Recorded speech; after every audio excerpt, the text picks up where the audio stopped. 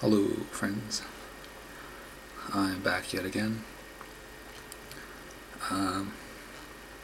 So in my latest experiment here, what I've done is I have a very large neodymium magnet. Actually there's two of them, one on top of the other. Each one has a pulling force of 130 pounds, so together that's 260 pounds of force.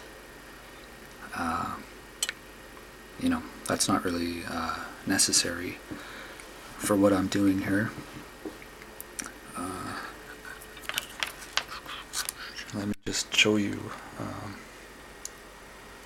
I've got a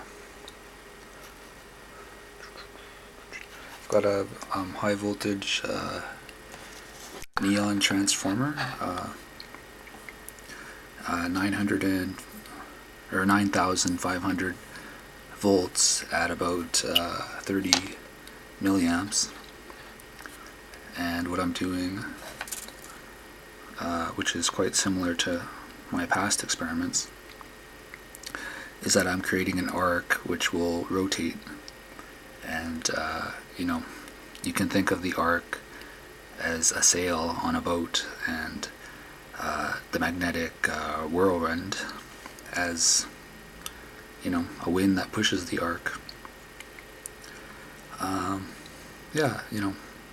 already saw this on another YouTube experiment. Like, someone else did the same thing. I'm just kind of copying it because I recognized what that person was doing and I thought it was interesting. So without further ado, I will turn it on.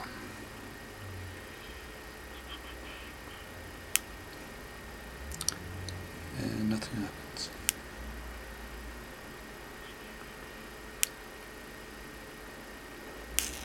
There we go. Okay, it's kind of hard to see, so what I'll do is I'll turn the light off. And okay, 1 second here. Let me see what happens. Oh, there we go. Yeah. Okay, that might make it a bit easier to see. It looks pretty neat.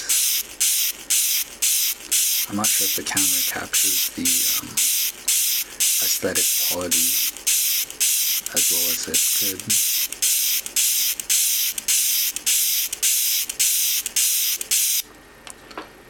Alright.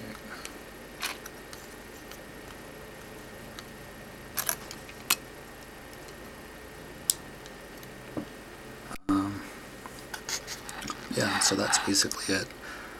What I was thinking is that I could actually turn this into sort of like a horizontal Jacob's ladder. If you're familiar with a Jacob's ladder, it entails two pieces of copper with an arc that